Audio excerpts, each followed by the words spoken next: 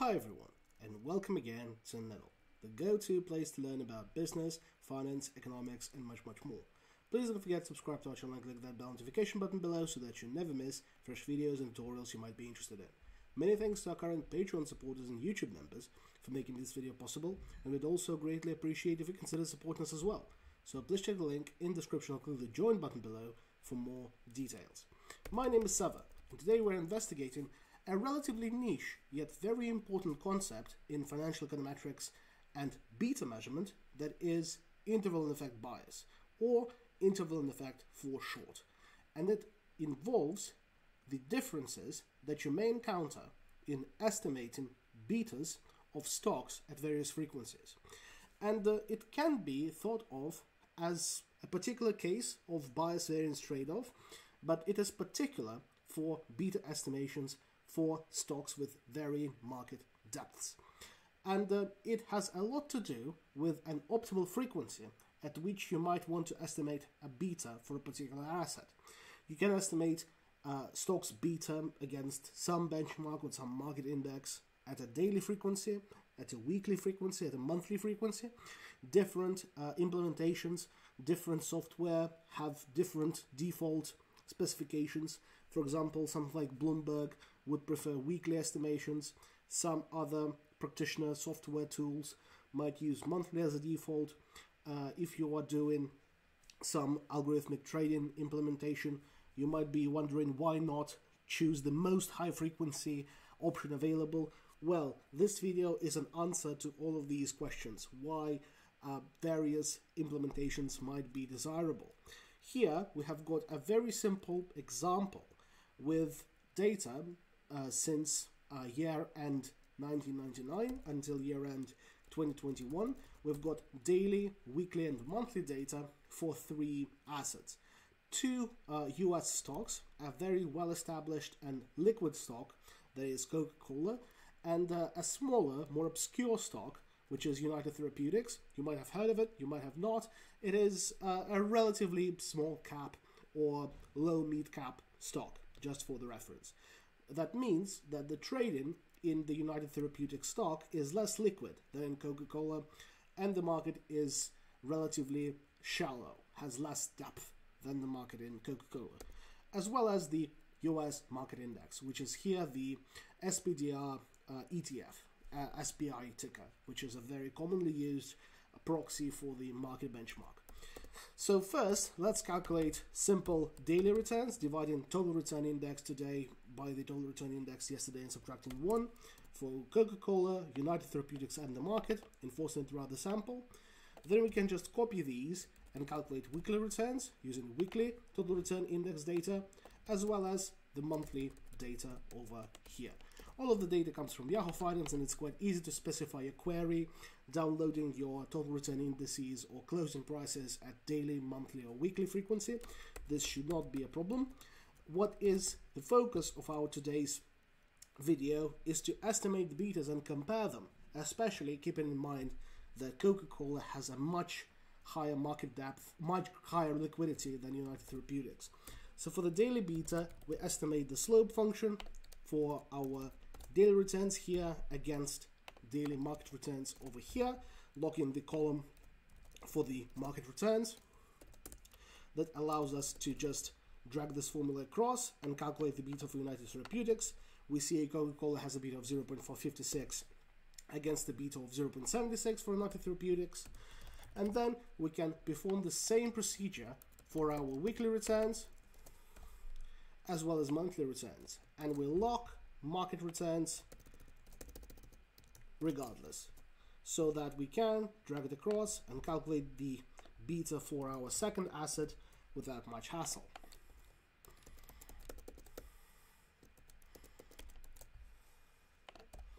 And we can see already here that while we have more than 5,000 data points for daily data, we've got slightly above 1,000 for weekly data, and only around 250 for monthly data. That constitutes the bias variance trade-off in our estimations. The higher the frequency, the more observations you would have over the course of the same time period. So over 20 years, you have got 5,000 days, but only around 1,000 weeks and only around 240 months, which means that in theory your daily beta would be much more of a precise estimation than weekly or monthly. However, there are some underlying biases that are most prominent if you compare the beta estimations and how they change depending on the frequency for Coca-Cola, which is a very liquid stock, and United Therapeutics, which is much less liquid. We see that daily, weekly, and monthly betas for Coca-Cola do not differ much. They are all in and around 0.55. The differences are quite small. However, for United Therapeutics, the differences are quite material. The difference between a daily beta and a monthly beta is 0.76 and 0.58. That can correspond to quite massive changes if you use this beta to calculate cost of equity, for example, for corporate finance implications, or for something like a dividend discount model. That can be a difference between holding the stock, buying the stock, or selling the stock. So this is quite material. And you might wonder, well, why and what is the reason for this particular difference? And that has a lot to do with a market friction and time delays in terms of information dissemination. Because Coca-Cola is a very salient stock. A lot of people trade it all the time, which means that whenever there is a market-wide event, for example, a sell-off or an increase in bullish sentiment, this spill over to Coca-Cola almost immediately. Whereas it would take further time, it would take more time for this market-wide action to carry on forward to smaller stocks or less liquid stocks such as United Therapeutics, which means that some of the adjustment that we see, for example here, the market plunged by 1%, and we might see this plunge almost immediately carried forward to Coca-Cola, that might take more than a day for this adjustment to take place in United Therapeutics.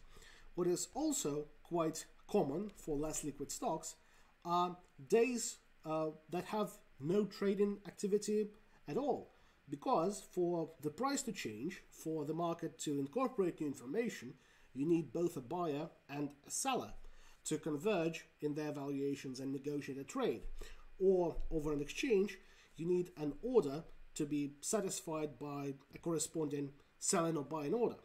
And sometimes, over a significant period of time, especially if a stock is thinly traded, you might have an hour, 3-hour period, or even a day when no such trades occur and the price does not change, whereas the underlying value could theoretically change, resulting in delays and market friction.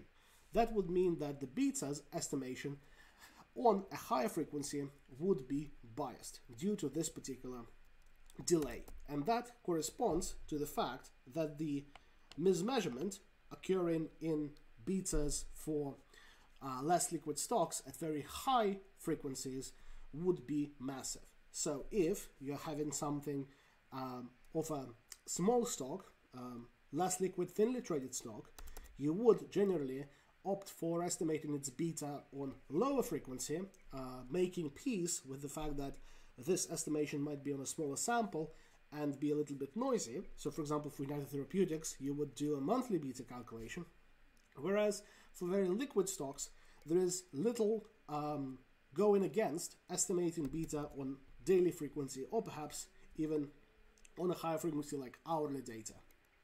For something like an S&P 500 stock, that would be worthwhile. And that is the core of the argument of Cohen et al. In 1983, the paper that pioneered the interval and effect bias, and it has a lot of implications for any financial economics, econometrics, or investment management model that utilizes beta for some input.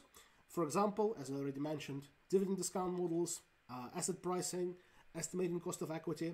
So whenever you're estimating beta for a security, make sure you take into account the nature of its trading, its liquidity, and the size of the stock. The interval effect is much more pronounced for smaller stocks, so whenever you're dealing with those, be sure to avoid using very high frequency data, especially when a lot of the returns that you see are zeros. And that's all there is for interval and effect bias in beta. and its rationales. Please leave a like on this video if you found it helpful. In the comments below, I'm eager to see any further suggestions for videos in business, finance, or economics you would like me to record. And please don't forget to subscribe to our channel and consider supporting us on Patreon. Thank you very much, and stay tuned.